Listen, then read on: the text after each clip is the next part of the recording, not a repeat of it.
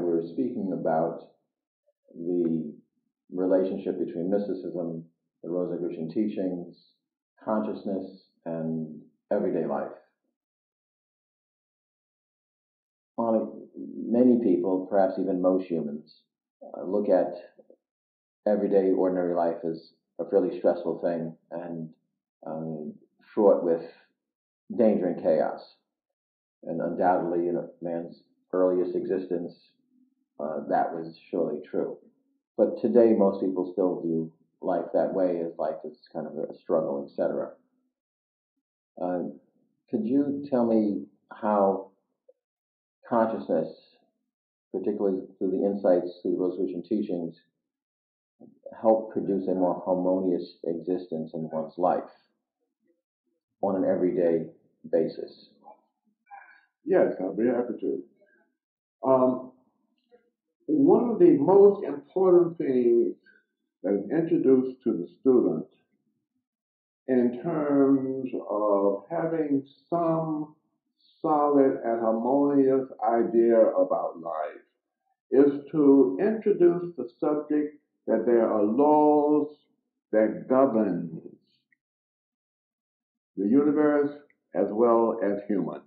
There are certain laws that bring about certain conditions. And one of the most important laws that the student realizes is that my thoughts are extremely important. When I think, the thought seeks to manifest itself by cosmic law. It is introduced into the universal mind, and it seeks to manifest itself. So if I think negative thoughts about conditions or about individuals, that thought, whatever it is, seeks to manifest itself in reality. And you also become a part of that negative thought. Hence, when you begin to feel negative, you become aware of what thoughts have I put out there. Have I put out negative thoughts or have I put out positive thoughts?